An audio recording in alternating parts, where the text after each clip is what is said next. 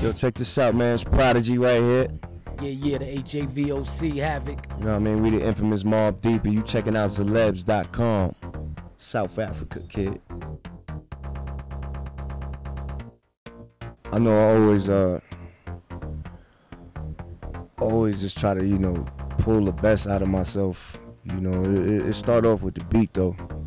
The beat is set the mood for where we gonna go with the song. Definitely, the state of mind that I be in is always trying to top what I did the last time in the studio. Always, always striving for like the best lyrics and beats.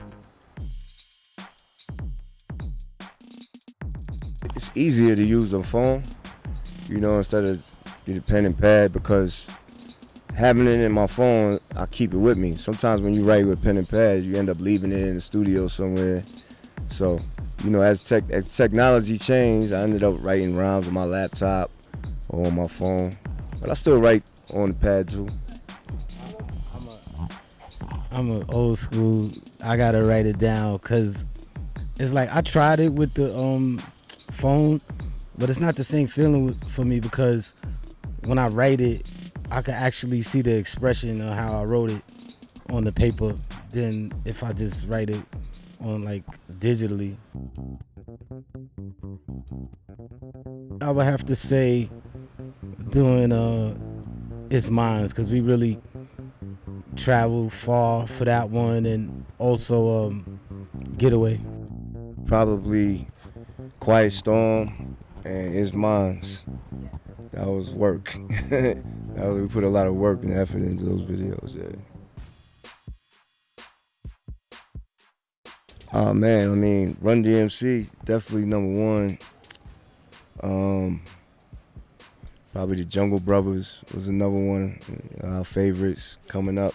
You hit it right on the nose. Run DMC, Jungle Brothers, stuff like that. That's many duos. Yeah, Outkast was dope too. I liked Outkast.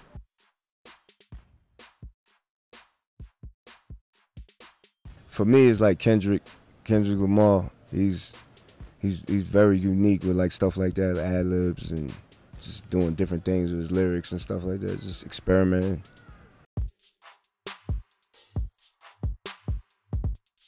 It's an art, Hip hop is an art form, and you just gotta express yourself, how you want to with your art. Some people are, they feel they want to be socially conscious with it, or some people are just abstract with it. Like, it's different forms of art. As far as us, we always try to, put some topics in there that's going on, what's going on in the world. And, from day one, we always try to, speak something relevant, something that when you hear the song, you could take something away from it. You know what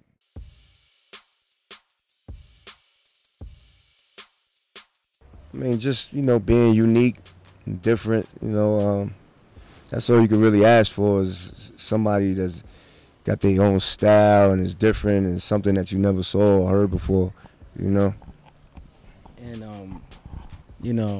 we in South Africa right now, so I know, some of the dancers is gonna have some moves that we never saw before, so we definitely looking for that, and as far as the artists, the graffiti artists, looking for something different from them as well, because, sometimes people can't decipher, the true beauty in graffiti. So I'm really looking for something different when it comes to that.